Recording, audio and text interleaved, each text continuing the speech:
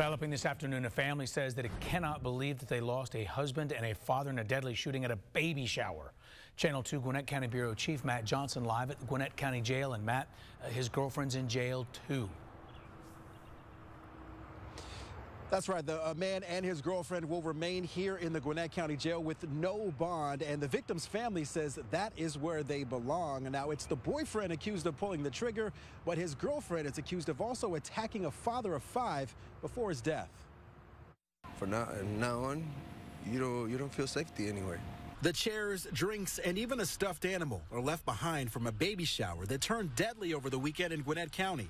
39-year-old Angel Mendoza died Sunday after family and friends say he took a gun away from a guest who was shooting it recklessly. It's tough right now. I just still can't believe it that he's gone. A friend who doesn't want to be identified told me Mendoza and his wife were guests at the party Saturday on Pepperwood Trail. Family members say 26-year-old Esteban Avila Vega brought a gun and accidentally shot himself in the foot.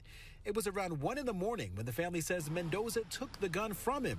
Witnesses told police Avila Vega came back with a different gun and shot the father of 6 multiple times. I don't wish to no one to, feel this type of pain that the family and the wife is feeling. Mendoza's mother has been holding on to photos of her son since his death.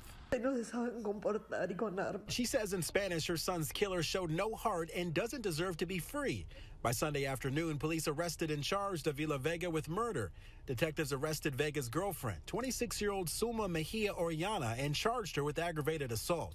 Police say she hit Mendoza over the head with a beer bottle before the shooting.